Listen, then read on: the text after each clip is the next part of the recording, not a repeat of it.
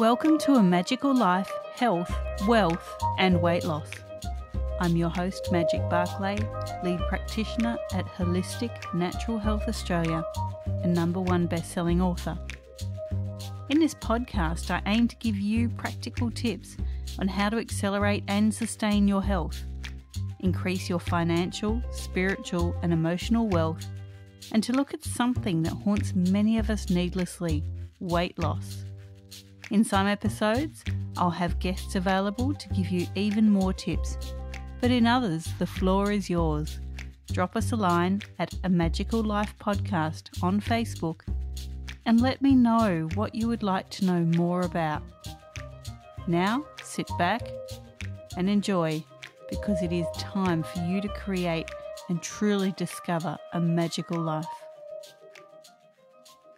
Welcome back to A Magical Life. I'm your host, Magic Barclay, and today I'm joined by Blaine Oelkers. He is America's only Chief Results Officer. He's always loved to help people get results, and he knows which habits bring success and those results, how to create them instantly and stick with them for a lifetime. A leading authority in personal implementation and consistency, habit master with documented streak of 1,453 days in a row and counting, TEDx speaker with over 190,000 views, a LinkedIn top connector, lifetime work from home entrepreneur, and so much more. Welcome, Blaine. Magic, thank you for having me. I love that name, by the way, Magic. You are magic. And I just want to start off the show by thanking you for doing the show, putting it together, and having what I call the results ripple. So you don't realize it, but you are actually affecting lives not yet born. There's somebody that's not even born yet that is going to have some issues around health, wealth, mindset, and they're going to find these podcasts and they are going to be served. So thank you for doing that. And I hope to serve the listeners a little bit today myself. Well, thank you so much for recognizing that, because that's exactly why I started this podcast. And that was for that results ripple. So I love you are the first person to actually point that out. Thank you so much. Oh, yeah, sure. I really appreciate also being on and serving listeners across the globe. Fantastic. Let's get straight into it, Blaine. I ask my guests the same 3 questions. Everyone gives me such a different answer. And, as we're talking niches and influences, just the amount of information that we share is exponential, and I love that. So here comes your first one. Being in business and in coaching, this might seem a bit odd, but how can your expertise accelerate health, not just physical, but emotional and spiritual health? Great question. And I've always been, and maybe like the listeners, I've always been kind of a seeker of knowledge. How can I do better? What can I do better? Searching out things, even like, shows that you've done. And I think that as kind of a chief results officer or personal implementation, what I like to do is I'm helping people kind of take control of their lives by taking control of themselves.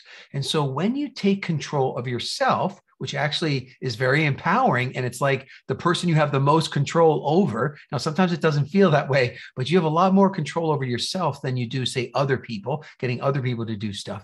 But when you begin to take that control and have that empowerment, it shows up in a lot of ways. So we teach a lot about creating new habits, and in the areas of health, this can be paramount to your good health. I have something called the 21-second habit, how to create a new habit in just 21 seconds, not 21 days. If they told you it takes 21 days, somebody lied to you. Sorry about that. But also in the area of like bad habit elimination, totally different than new habits, but getting rid of those bad habits, that can change your health dramatically. And the other big thing I think in the areas of health, well, one is I talk a lot about compressing time. So when you get more stuff done, you kind of start to win the battle of the brain chemicals, and you just get more done and you feel much better about it, more energized.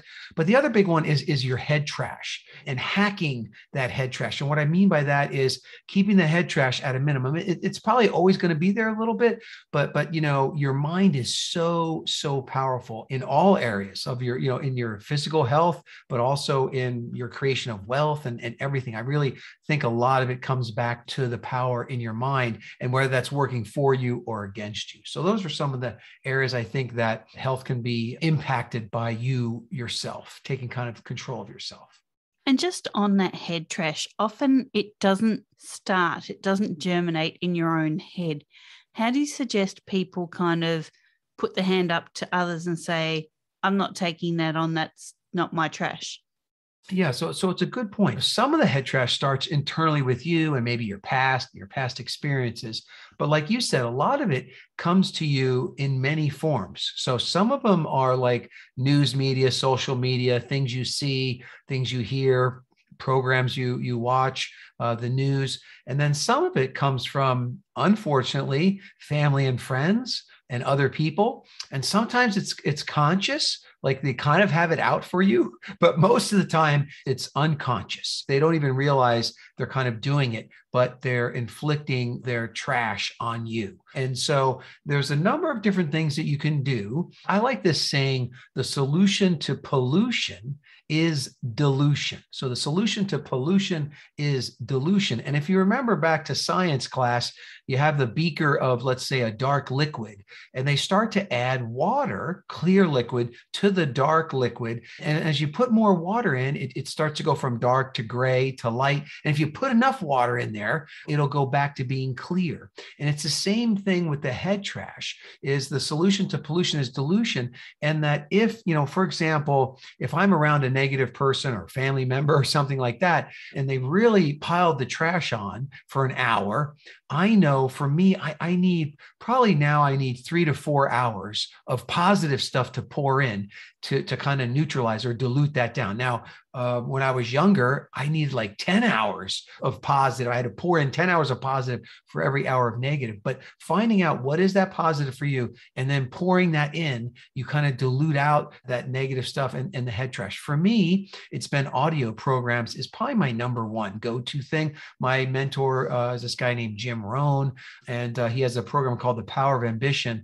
And I listened to that 50 times in a row one time during a hard period in my life. But pouring the positive in, that could be music, that could be even physically. There are some foods that have high frequency, high energy for you. And so all the different senses, you can pour in the positive, and that kind of dilutes out that negative. So I think that's good. I also, me personally, I like to take a mind shower every day. So I talk about habits, and I used the 21-second habit technique to make sure that every morning I take a mind shower. So people are used to a physical shower. You go in the shower, you wash yourself, you wash your body. But how often do you wash your mind out? So I use an app called Headspace. There's another app called Calm. There's a Christian app called Abide that sometimes I use. But in the morning, I like a 10-minute mind shower where I use some meditation and I really kind of clear out all the garbage of the last 24 hours and kind of get it out of there. And that's, I can feel it. If I try to skip that shower, I can feel that later in the day. But there's a lot of thoughts that don't serve you from yourself and from other people. And it's important to kind of, just like you take out the trash, just like you wash your physical body, is to wash the mind out and pour in the positive. Wow, great answer. I was writing notes the whole time. I hope you were too, listeners. Now, we do talk about wealth here, and yes, part of that is wealth creation, the financial side of it, but also emotional wealth. What would be your top 3 tips to creating wealth? Yeah, so kind of on the emotional and the mindset, I think it all starts in the mind. And so one of the moments of dawning comprehension, kind of where the big aha moment for me, I had a couple of them, but one was in college. And I went to Purdue University in West Lafayette, Indiana. And when I was in college, being the seeker, like we talked about before, is I saw this little ad for an audio abridged version of this book called Think and Grow Rich by Napoleon Hill. And so I ordered this free tape. I got the tape, and then I bought the book and I read the book. So the book, Think and Grow Rich, it is about riches and how they start in your mind and how you can take them from your mind into the physical world and bring them about. And it could be financial. So he talks about that, but he also talks about harmonious relationships, good health. And I realized then, later I coined a phrase called WYTAYBA. WYTAYBA is an acronym for what you think about, you bring about. And so I really do feel that the wealth, whether it's emotional wealth or personal wealth, money wealth, finances, and all that, that it does really start in the mind.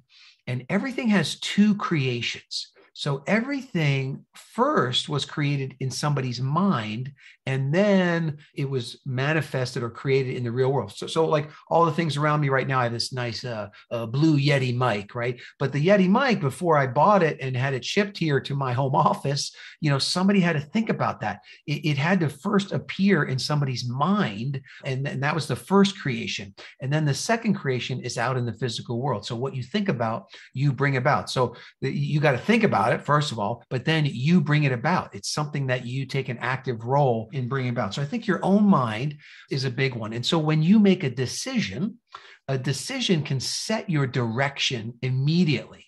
Now, you can't get there immediately. So if you wanted emotional wealth or you wanted financial wealth, if you said, look, I want to have, $100,000 saved in the bank, and you only have $10,000, you can't just make it 100,000 overnight unless you win the Powerball lottery. But what you can do is you can change your direction overnight and say, I have this goal of the 100,000, turn and face that, and then begin to work towards that. And it's actually, as you move towards that, you're going to kind of win this battle of the brain chemicals, and you're going to feel good about moving in that direction. So the idea there is that it has to start with your thoughts first. And then you create a little bit of an action plan behind that. So again, you got to start with your thoughts. What you think about, you bring about.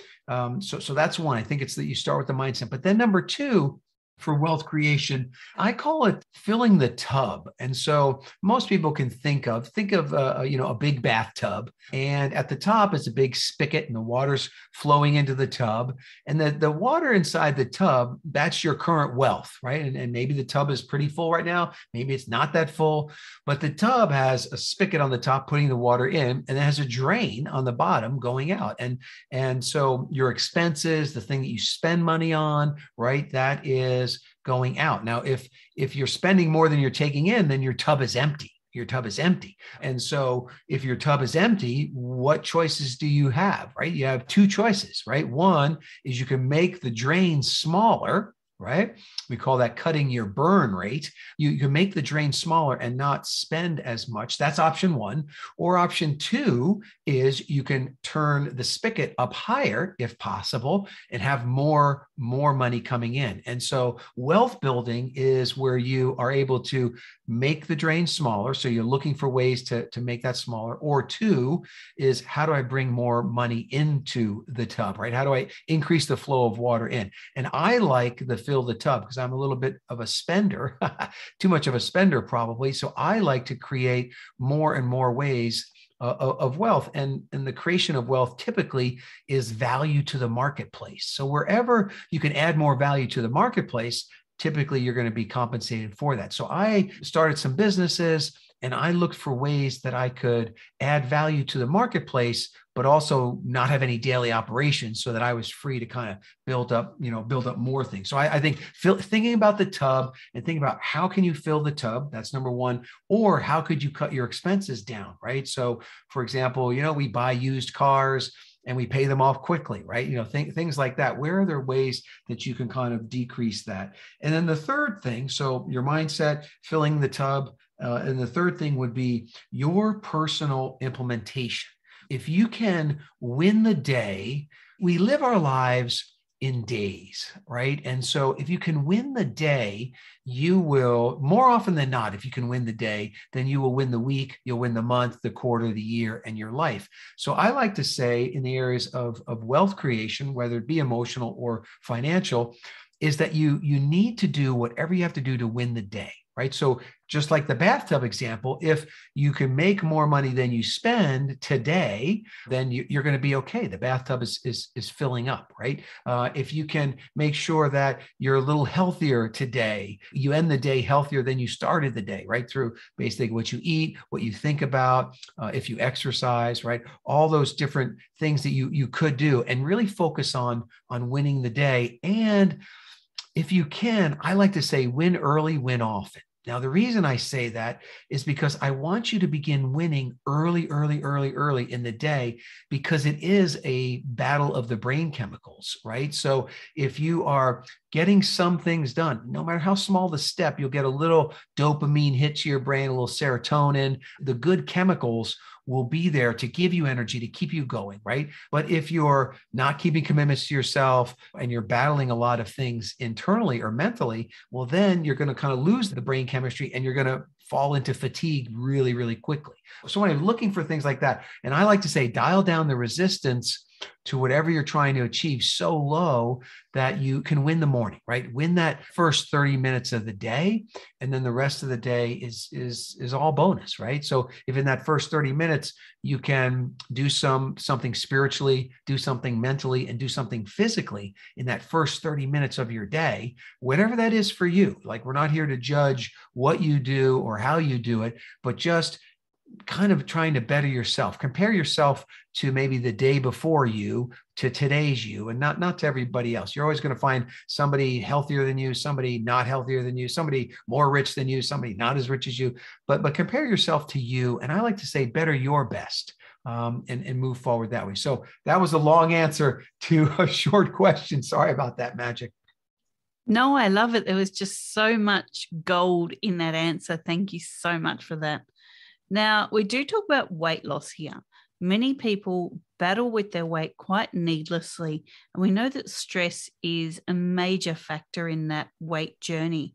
So how do you suggest people keep their stress down? And have you got any tips for that weight loss journey?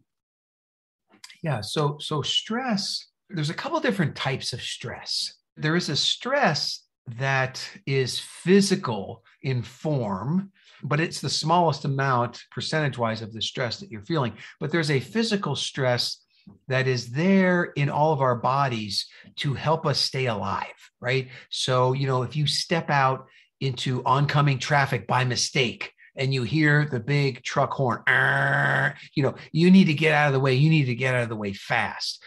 So there's a fear and a stress, and cortisol levels go through the ceiling because your body is trying to save your life. Okay. And so in that kind of stress, you want to be able to react quickly, and you want that physical reaction to happen.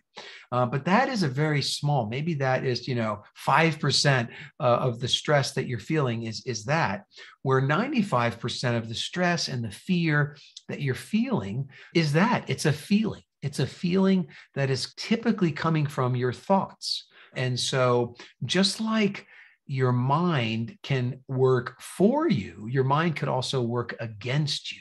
And so I think it's a tricky thing. Most stress and fear is somewhat self-inflicted. Now it could be, the circumstances that you're in are very dire and very difficult.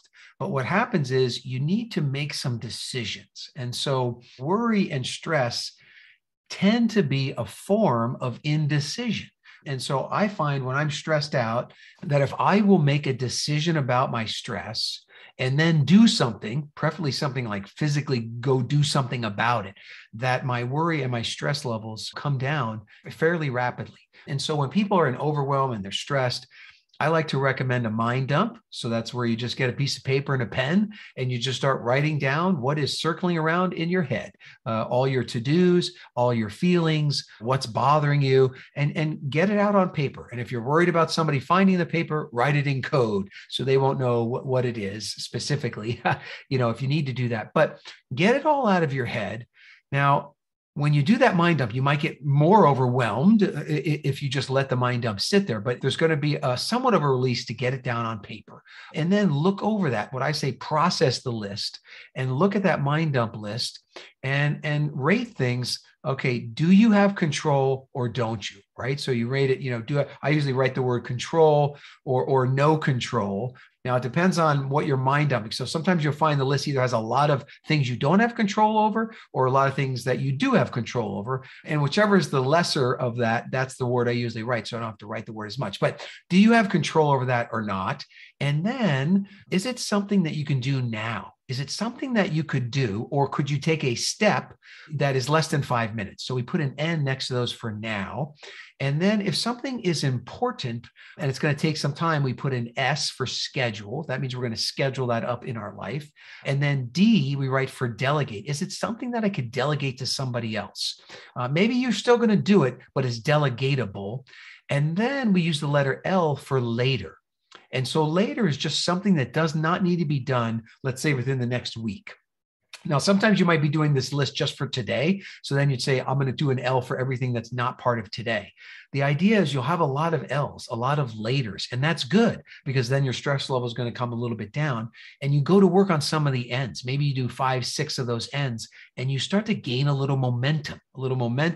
You're starting to move forward. You're taking some action. You're also chunking down the big things that feel overwhelming, right? You got some big thing on there. Okay, well, what are the next couple of steps on that thing? Maybe it's schedule a meeting. Maybe it's send an email. Maybe it's schedule some time to really think through that one issue, right? Or maybe it's get some help from somebody as well. So doing that kind of mind up, processing the mind up, I think is super helpful as well to kind of lower those stress levels. And then it's what you're doing to win the day on a daily basis, like the mind shower. The mind shower helps with a lot of the head trash.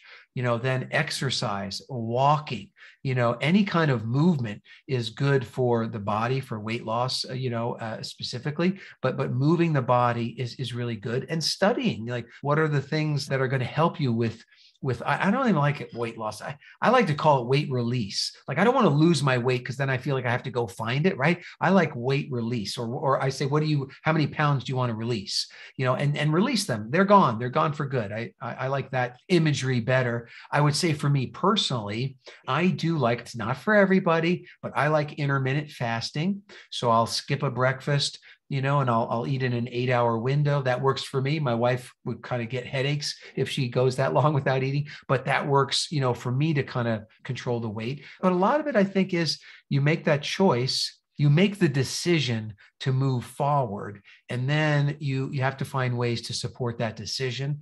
I also like what I call the vital victory. Like, could you have one big goal around your weight release? Could you have one big goal that if you achieve that, all the little goals are taken care of, right? It was like my daughter one time, she was graduating college and she said, Dad, I want to hike the Grand Canyon. I go, oh, that sounds cool. And she says, but I want to hike it in one day. I'm like, whoa, rim to rim in one day. That's 21 miles, 7 down, 7 across, 7 up. And she goes, yeah, I want to do that. And I said, oh, that's great. Enjoy it. And it's just, no, I want you to come with me as part of my graduation present. I'm like, oh, okay. So anyway, but that one, and I did it, I made it. I got to hike the most, I tell people, because I was in there the longest. But anyway, and she stayed with me. But for me to be able to do that accomplishment, I had to do all this training. I had to learn about what my body needs, because it was a whole day hike, and all my little health goals were met in that vital victory of making it on that hike, and the one big goal. I had to do a lot of training for that. So sometimes having one big goal is better than a lot of little ones, and that vital victory can really make the difference. 2 other things, though, in the area of weight release, and that is you have to get your mind on your side. And a lot of times your mind is not on your side. So I'm going to give you 2 things to get your mind back on your side. The first one is what I call yeah, but. And so you go around yeah-butting yourself, and then you'll start yeah-butting other people. And what I mean by that is when you have a negative thought, you just end it with yeah, but, so I can never lose the weight. And you're saying that to yourself. Yeah, but, and then wait for your mind to answer, because you've just flipped the switch, because your mind is kind of like Google. It has to answer the question. So, I can never lose weight. Yeah, but I'm going to start listening to that podcast by Magic. Yeah, but I'm going to do some studying. Yeah, but I'm going to ask my friends who's lost weight. Yeah, but I'm going to exercise more. Yeah, but I'm going to start some 21-second habits. Your mind begins to give you answers if you'll sit with that silence just for a moment. So just think about that. Yeah, butting yourself. That's one. The other one is to use affirmations. Now, I don't know if you've ever heard of Noah St. John, but there's affirmations. Those are positive statements about yourself. And then there's affirmations, and affirmations are where you put in the form of a question, and then your mind works for you instead of against you, right? So you can say, I eat healthy, I eat healthy, I eat healthy. And that's an affirmation, but your brain says, no, you don't. No, you don't. No, you don't. Go eat the chips. So it's kind of working against you. But when you say, why do I find it so easy to eat healthy? Now that's different, right? You put in the form of a question, why do I find it so easy to eat healthy? And then your brain doesn't like that open loop. So it says, well, because you threw out the junk food, because you got healthy snacks, because you joined a new program, because you put the Magic podcast on automatic, you come up with all those reasons. So there again, maybe a little bit of a longer answer than you wanted, but those are my thoughts on that. And thank you for those thoughts. They were very enlightening, and I'm sure the listeners have gotten a lot out of them. Now, people can find you at www.blainetedx.com. That's BLAINE